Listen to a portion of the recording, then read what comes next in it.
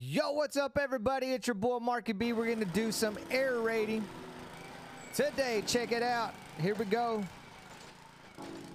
So we got Marky Mark doing the aeration. Yeah, buddy, let's do this, man. It's your boy Marky B gonna do some aerating today. It's all great. It's all good in the hood. Uh-oh, it looked like Marky Mark almost had a mishap right there, guys, but I think he got it under control.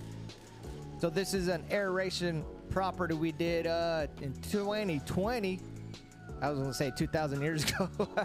Ain't no 2,000. In 2020, we did the spring aeration service. And as you can see, this particular front yard, you can see that it's very bare here, right here. Bare right there. Boom, all that area is, you got spots, and this pretty much goes throughout the whole front yard. Customer wanted some overseeding, so I told him, yeah, you know what, we'll overseed, we'll fertilize, but also let us aerate, and that'll actually help the promotion of growth of the grass a whole lot better, right? A lot of this, of course, we see that it's under a tree, nothing but shade here, guys. So of course you're not gonna grow a lot of grass here, but aeration will help. And we went ahead and also we thinned out this tree that you see here, which also helps with the to promote grass growth. Now, if I could show you a after picture of what this lawn looks now. It's pretty much it's filled up. All those dead spots, brown spots, bare spots. Bear with me, fellas. Let me get a drink of my coffee. Has been filled up, and it is actually thickened up. So, of course, that was the reason of doing this, right? So, of course, customer happy, satisfied as always. Eclipse Lawn Care. Yeah, bud. Here we go. So this particular machine we're using is a Home Depot brand rental.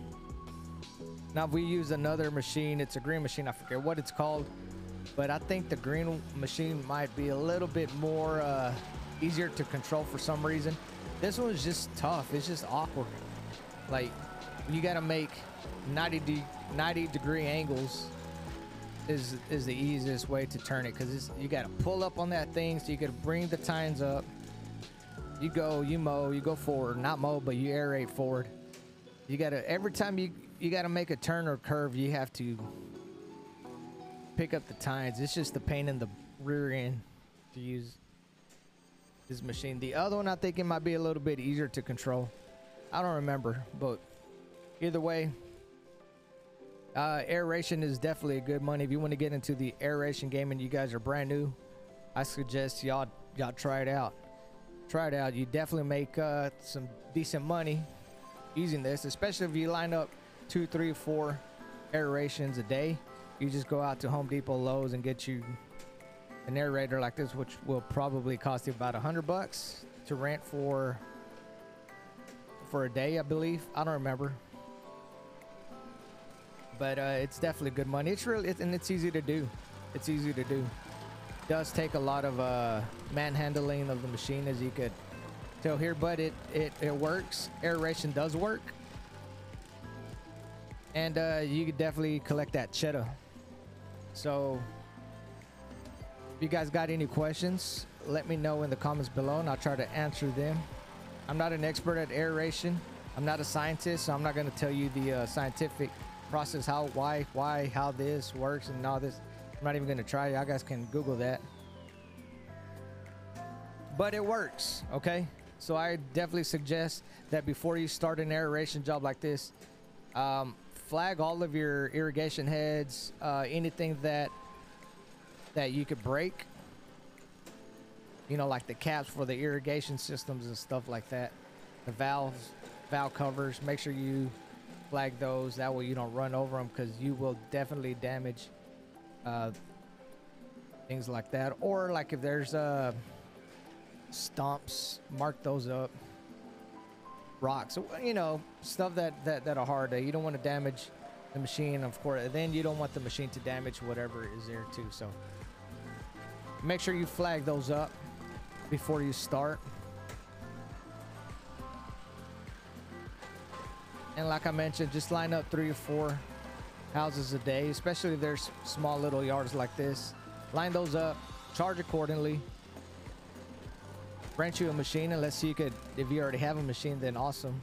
But I will definitely use a machine that just don't poke holes in the ground. Use something that actually pours out the ground, meaning it'll pull out plugs.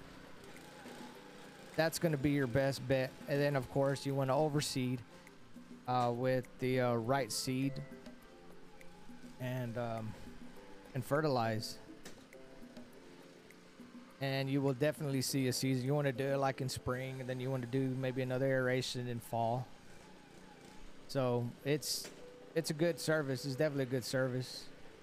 Of course, this season I'm going solo this season, so I'm not going to do any aeration just because I'm going to be already full just mowing grass. So if I do any aeration, I'll probably wait till the fall to do aeration.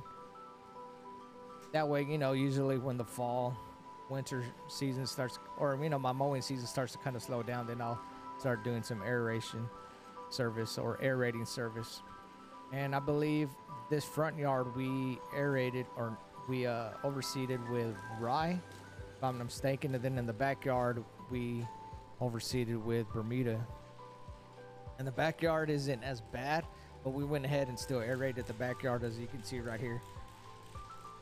There is still some spots like back there where Mark is, and over to the right there's a little tool shed that also we filled up very, very good. So the backyard is a little bit bigger. It did take a little bit longer, but we still knocked it out. And I think we had, like I mentioned, I had 3 or 4 aerations this particular day. So we rented out the machine for a day, and me and Mark just kind of took turns on the properties. This does wear you out. So, but you know, it's a good thing it wasn't super hot this day. It wasn't, you know, it was cloudy, had a nice little overcast, so it wasn't too bad. And that was one of the reasons why we wanted to do the aeration on this particular day. So we just scheduled the customers, 3 to 4 customers, rent the machine, knock them out, collect our cheddar. Got to get what's mine's. And, you know, that's it pretty much, guys. So if you guys have any questions, please let me know in the comments below. And what do you think about aerating? Do you guys aerate? Y'all let me know in the comments below as well. It's definitely good money. Definitely good money. But thank you guys for watching. I think we're going to go ahead and end the video somewhere around here, guys. As we can see, Mark is almost done with the backyard. So please, guys, subscribe. Hit that notification bell button. Hit me up in the comments. Let me know, do you guys aerate? What type of machine do y'all like to use? And we'll see you on the next video. Peace.